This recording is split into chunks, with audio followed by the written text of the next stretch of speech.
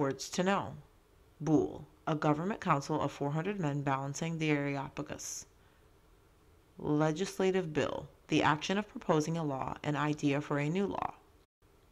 It agreed to give all political power to one man, a wealthy businessman and aristocrat named Solon. The government of Athens needed to provide more rights and protection for the common people. As a first step in this direction, Solon abolished slavery caused by debt. A man didn't have to sell his wife or children to pay off money he owed any longer. Solon was one of the 7 wise men of ancient Greece. Today, Solon means a man who is a respected leader. Solon then created 4 groups of citizens. Members of the wealthiest 2 groups were allowed to serve on the Areopagus. Another group was allowed to serve on the Boule, an elected council. The Boule was made up of 400 men and served as a kind of balance to the Areopagus. Members of the Boule were elected and could only serve for 1 year. A 4th group, made up of the poorest people, could participate in an assembly. Between 4,000 and 6,000 men attended each assembly. This assembly acted as the voice of the people and had a lot of power.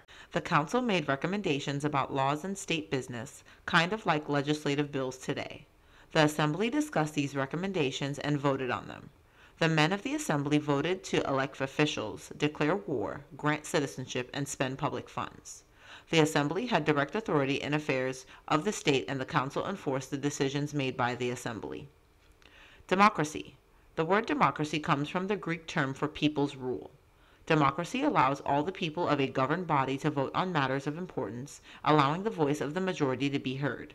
Ancient Greece gave the world its first experiments in democracy, and although these experiments lasted less than 200 years, the lesson learned more than 2,000 years ago have had a major impact on most of today's governments around the world. Greek justice. Areopagus, members of the wealthiest 2 groups. Boule, elected council. Assembly, poorest group of citizens. People accused of a crime in ancient Greece were subject to the judgment of a jury of their peers. Each year, 6,000 men were chosen to act as jurors, though not all of them sat on the same jury at the same time. These large juries made it nearly impossible for anyone to bribe the jury and influence the verdict. Jurors were selected by drawing lots and had to be at least 30 years old. They were paid a daily fee for their service.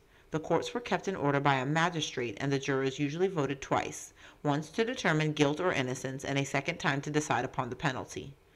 The majority ruled, and there was no such thing as an appeal. The juror's word was final. These changes got the common people more involved in politics, but didn't eliminate their complaints entirely. Solon left and Athens fell into anarchy, a chaotic period with no clear leader. Twice during this chaotic time, a man named Pisistratus tried to take over, but twice he failed. Out among the citizens. American presidents like to visit factories, farms, daycare centers, and schools to find out what the person on the street thinks about the government's actions. More than 2,000 years ago, Greek leaders did the very same thing. Around 550 BCE, for example, our old friend Pisistratus often inspected the farms and country homes of his subjects. One day, after he had made a new tax on the income of farmers, he came across a farmer digging in a field of stones and asked what his income was. The farmer replied, "Just so many aches and pains, and of these pains, Pisistratus ought to take his 10% in taxes." Pisistratus was so surprised by the farmer's honesty that he gave the farmer a refund on all the taxes he had paid. Assembly duty. Many men had to travel from the countryside to the city of Athens to participate in the assembly. Sometimes, not enough men showed up. When this happened, a band of specially trained slaves went looking for those who had shirked their duty.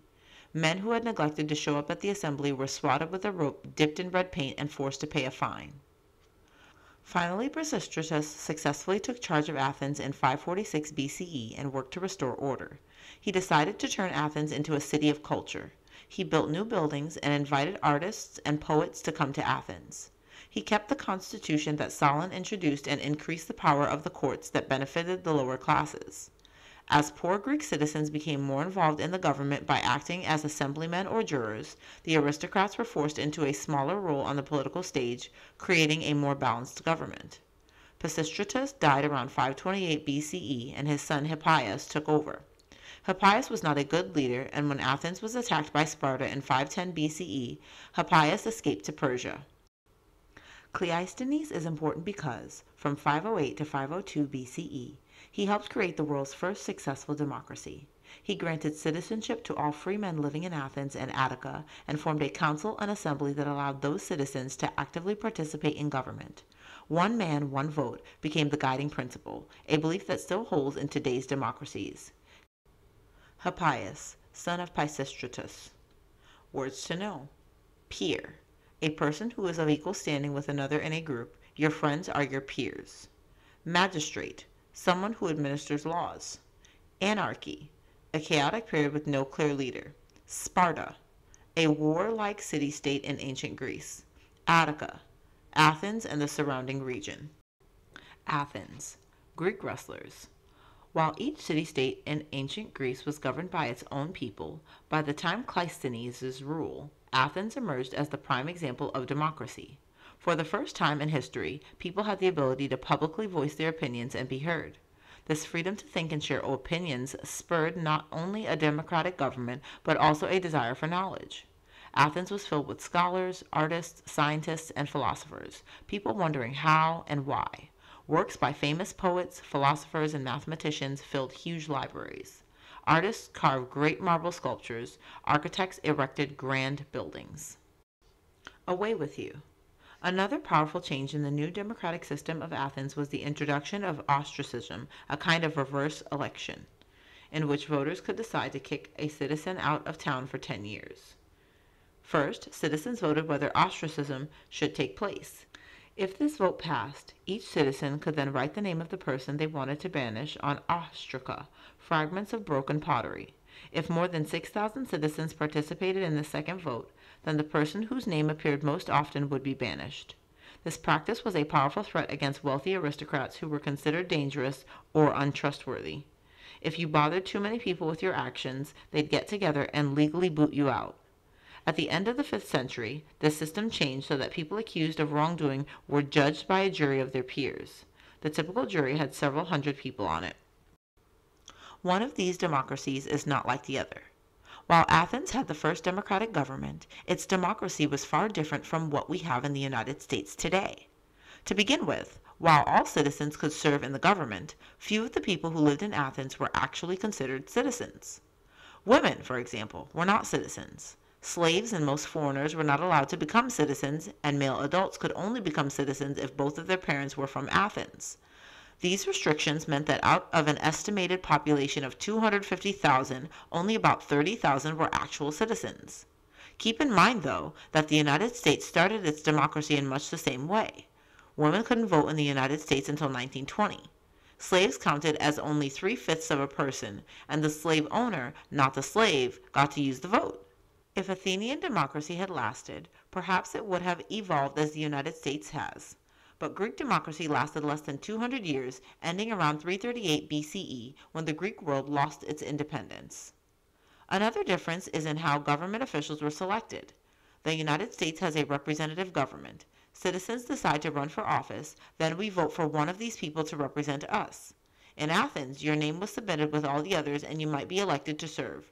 Serving wasn't an option, it was a duty. If you refused to participate, you lost your civil rights and were shunned by others. With regular wars, the citizen soldiers of Athens could be called upon at any time to go to battle. Many kept themselves in good shape by participating regularly in rigorous sporting events such as wrestling, boxing, and chariot racing. Sparta. Things were different in Sparta, another powerful city-state in ancient Greece. Sparta's economy was based on slave labor. As the slave population grew, so did the threat of a slave revolt, so Spartans had to keep their slaves in check. These slaves, called helots, were monitored closely by the Spartans and treated cruelly. It was a rite of passage for those in training for war to stalk and kill helots who must have lived in constant fear. Coins in ancient Greece. Each city-state had its own coins, recognizable by a distinctive design. Coins were stamped to indicate how much metal they contained, and the markings on both sides of the coin helped to ensure that people wouldn't shave it to collect bits of the valuable metal. A silver coin of the Seleucid king Antiochus IV. The Spartans saw militaristic life as a way for men to reach their full potential. Because the men of Sparta spent all of their time striving for militaristic perfection, they were always ready for war. They developed and practiced complicated maneuvers designed to surprise enemies on the battlefield. Spartans practiced moving in the dark without the aid of torches, and Spartan men spent all day practicing to be soldiers. The women and slaves took care of the daily chores necessary for the city-state to survive. Spartans were ruthless in their quest to produce fine soldiers. Boys were taken from their mothers at the age of 7 to begin military training. Boys became soldiers at age 20. Sparta never achieved the democratic ideals of Athens. It was ruled by a military oligarchy during times of war and a senate of 30 in between wars. Sparta did contribute to the rise of democracy and culture in Athens, though, by helping to defend all of the Greek world from Persian invaders in the 6th century BCE. Without Sparta, Athens could not have flourished. In the end, Sparta was also responsible for the decline of Athens in the 4th century BCE as the two city-states battled each other in war after war. Spartan Soldier. Chapter 2. Farming, Trade, and the Greek Way of Life. At the height of ancient Greek civilization, there were an estimated 250,000 people living in Athens alone. The area surrounding Athens, called Attica, was home to another 250,000. While Athens was a bustling city-state, life in the countryside was quiet and slow-paced. The people in the countryside were conservative, which means they liked things to stay the way they had always been. The people who lived in Attica were mostly farmers, raising crops in the open countryside. The farmers of Attica viewed the Athenians as lazy and frivolous with their money. Athenians, with the educated and worldly ways, considered farmers to be old-fashioned, dim-witted, and miserly. But Athenians depended upon farmers to supply their city with food, and the farmers of Attica needed the city people to buy it. Farmers worked hard from daybreak to sunset, growing and harvesting the food that would feed their families. What the farmer didn't need for his own table was sold to the Athenians at the Agora. The Agora. At the heart of each city-state was the Agora. This busy place was the economic, religious, and cultural center for the region.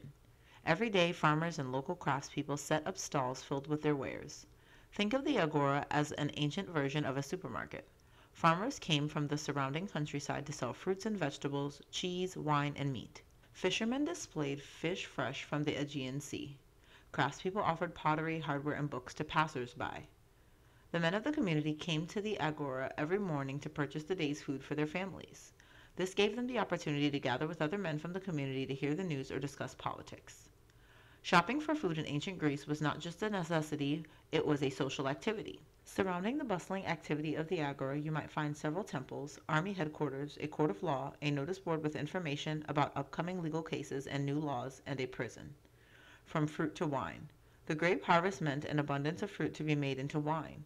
Winemakers filled big containers with the ripe, sweet-smelling grapes. Then a man would step right into the middle of the container and use his feet to crush them. As the grapes were stomped, the juice was released and accumulated in the bottom of the container. The juice was then separated from the grape stems and pulp. This was hard work. 40 pounds of grapes might only yield 1 or 2 gallons of juice. Once the juice was extracted, it was ready for the fermentation process, which could take another year or more. Making wine required lots of patience. Food for thought. The life of a farmer in ancient Greece wasn't easy. The land was rugged and much of it was too steep for farmers to cultivate crops. Farmers terraced the land to make more usable space by creating big steps in the hillsides. Even in areas where the land was level, the soil was rocky and poor. To make matters worse, the climate of Greece is extremely arid. But people must eat, so farmers toiled to produce what food they could, cultivating crops that would thrive in tough conditions. Grapes, olives, and figs were the primary crops in ancient Greece. Other crops were grown as well, but weren't very important to the ancient Greek diet. Chickens and goats were raised to provide milk, cheese, and eggs. The majority of the grape crop was turned into wine. Olives, too, were turned into a liquid product. Olive oil was used for cooking, as you might expect, and also as fuel for lamps, in beauty products, and as soap of sorts to remove dirt from the body. Words to know. Agora, open air market. Fermentation, a process where something breaks down into a simpler substance. Crop, plants grown for food or other uses. Terraced, strips of level land cut into a hillside. Climate, typical weather in an area. Arid, very dry with little rainfall. Trade, exchanging one thing for another. Export, to sell to another country. Trade, Bread was important to the ancient Greek diet, though wheat grew poorly. Farmers had greater success with barley, which was more tolerant of the tough conditions, and used it for making barley bread. Even so, farmers could not produce a sufficient amount of grain to fill the needs of the country, making trade essential. Greek merchant ships were loaded with exports of wine, olive oil, silver, and pottery sent to trade across the Mediterranean and Aegean seas. What about pirates? When trading ships ventured out to sea, they were at risk of being attacked by pirates. To combat this problem, Greek merchant ships were equipped with bow rams to fight off pirate ships. Projecting underwater from the bow of the ship, the copper-tipped ram could punch holes in enemy ships that came too close, causing the ships to sink. It was rare for people to learn how to swim during ancient times, even for sailors who spent most of their time on the open ocean. Because of this, causing a ship to sink was quite effective. The pirates on board would quickly perish as they found themselves in the water, unable to stay afloat. They even ventured into the Black Sea to trade. Goods from Egypt, Libya, Cyprus, Sicily, and Italy made their way back to ancient Greece on these ships. Athens imported metals, furs, and grain. The merchant ships were less than 100 feet long and graced with a single rectangular sail. The sail was used when winds were favorable.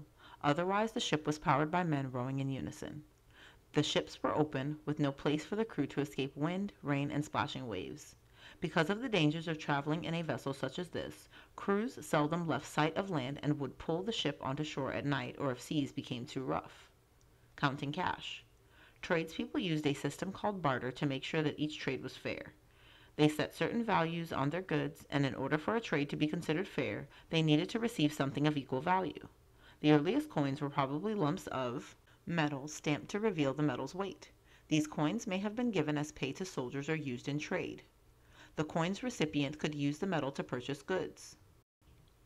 Around 600 BCE, Aegina, a city-state near Athens, made the first Greek coin that could be used as payment for goods. Around 590 BCE, Athens issued a coin made of silver called a drachma.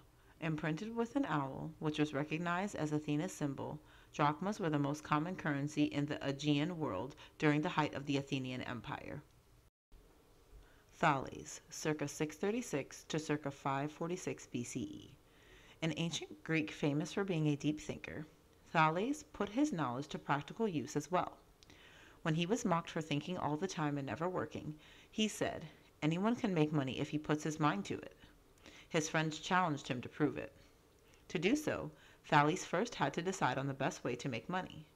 In the 6th century BCE, olive oil was such a necessity that he thought olives looked like the best bet.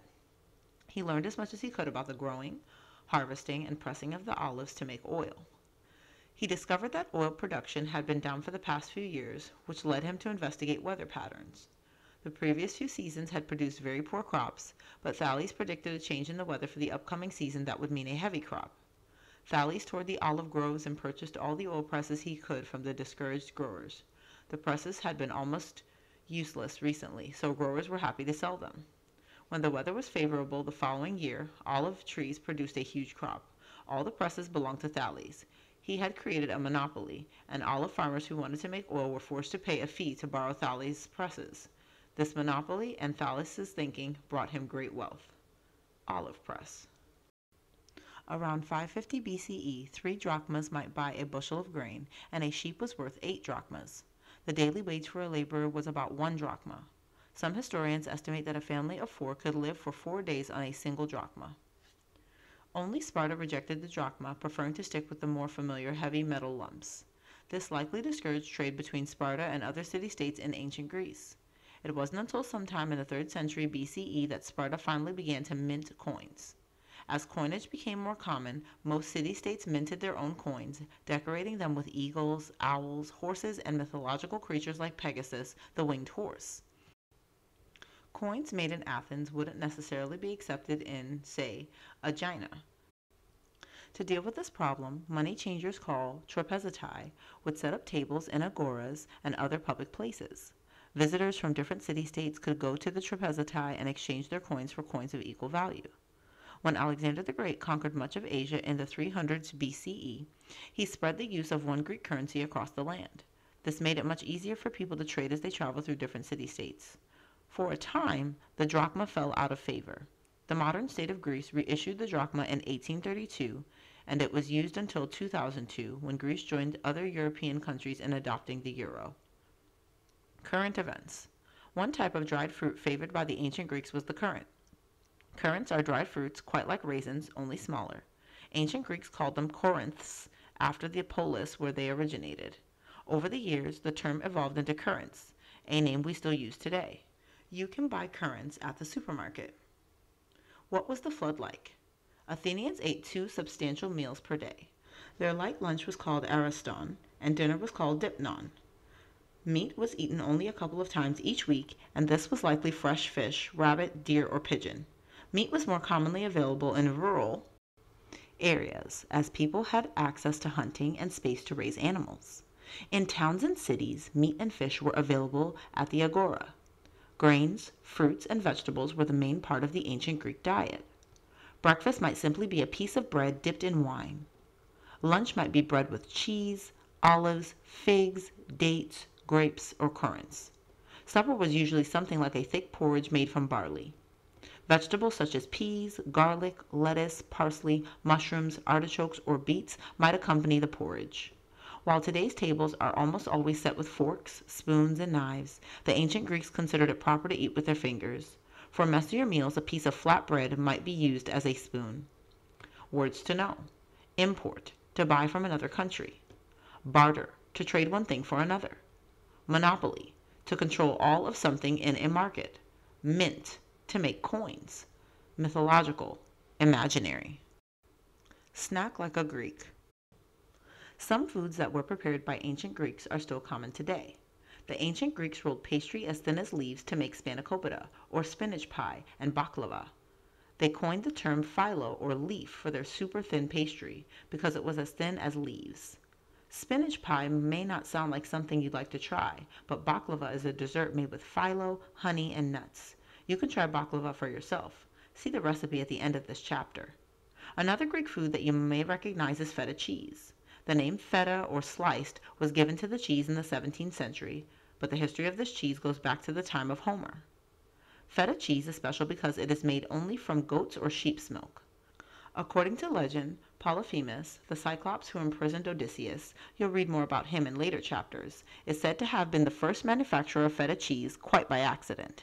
He stored sheep's milk from his flock in animal skin bags. One day he discovered that some bags that he had left for a number of days were not full of liquid as he expected, but a firm mass of creamy cheese. The symposium. Wealthy Greek men liked to gather in the evenings for what they called a symposium. This was an evening of food, visiting, and laughter. Guests would recite poetry, play the lyre, a string instrument, or sing. While the women of the house were not included in the symposium, often a woman called the hetera entertained the men by dancing or playing music. The hetera was usually a foreigner, as it would be considered inappropriate for an Athenian woman to sing or dance for a group of men. Activity. Host your own symposium. Invite a group of friends to join you for an afternoon with an ancient Greek feel. In order to host your own symposium, you'll need to provide food, drinks, and entertainment. Here are a few ideas. 1. Send an invitation written on a scroll. Make sure to ask your friends to bring a favorite poem or short story to share. You can even suggest that they come in costume. The ancient Greeks wore simple tunics made of linen. Your guests can drape themselves with a white sheet. 2. The ancient Greeks lounged on couches called clines during their symposiums. Since you may not have enough couches for your guests, lay towels and pillows on the floor in a circle. Chill out. The ancient Greeks preferred their drinks chilled, so they stored their beverages in containers underground. While this worked reasonably well, those who could afford it used ice, which mule trains hauled from the mountains into the city every day. Summertime meals were prepared outside over an open fire. In the wintertime, a small stove called a brazier was used indoors for both cooking and heating the home. Houses had a small hole in the roof to allow smoke to escape. One special ancient Greek dish you are probably familiar with is an egg omelet. The Greeks filled theirs with cheese, honey, and sheep's brains.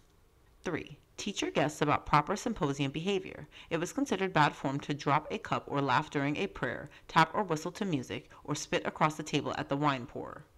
4. Small tidbits of food were served because they were easy to pick up with only one hand. Offer your symposium guests grapes, cubes of cheese, and small slices of bread.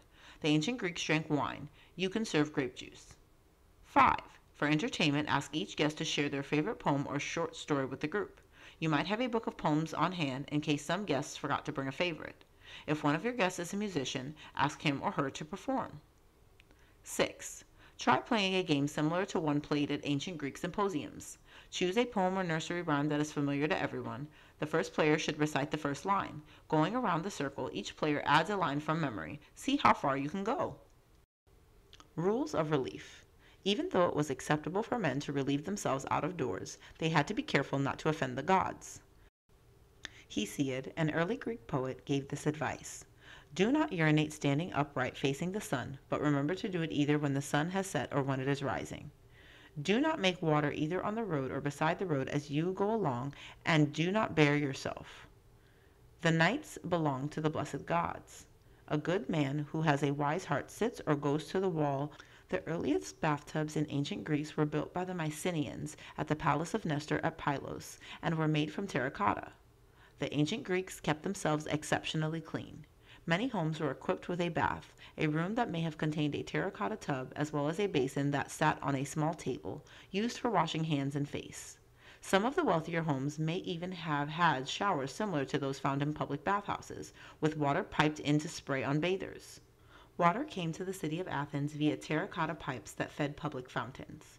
People carried empty vessels to the fountain, filled them with water, and carried them home. Dirty water was usually just dumped outside along with the other trash that people generated. Rubbish was often piled ankle-deep along roadways, making conditions in ancient Greece less than sanitary. Human waste, too, was a problem. There were no public toilets, but it was common for men to relieve themselves in public. With so many people in the city, the streets quickly filled with smelly waste. Dung collectors worked to clean up the mess, but by law could not dump the waste within half a mile of the city. Hauling waste that far was time-consuming and limited the amount of dung that could be removed each day. Ancient Greeks depended on clay jars to collect their toilet waste. Slaves disposed of the waste in these stinky jars as part of their job. It's a man's world. The male head of a wealthy family enforced household rules, controlled the family money, and arranged for the education of his children. His family, wife, children, and slaves were called oikos, meaning household. The head of the household spent much of his time in town educating himself or practicing his athletic skills, and the daily running of the home was usually left to his wife. Women from wealthy families in Athens were expected to supervise the household slaves. The slaves did most of the housework, cared for small children, and took care of certain tasks such as spinning and weaving. Wealthy women lived, for the most part, separately from all men who were not part of their oikos, seldom even speaking to them. Women and female children were confined to their homes except for special occasions, such as weddings and funerals.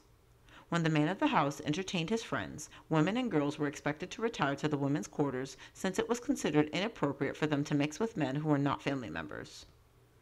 In ancient Greece, if you weren't wealthy, you were likely poor and struggling to put food on the table. Women from poor families or slaves couldn't afford the luxury of staying indoors. They were needed to help fetch water, sell wares at the marketplace, or harvest crops. Some poor women worked for pay, weaving, harvesting grapes, or even nursing babies for wealthier women. Question: what is an oikos?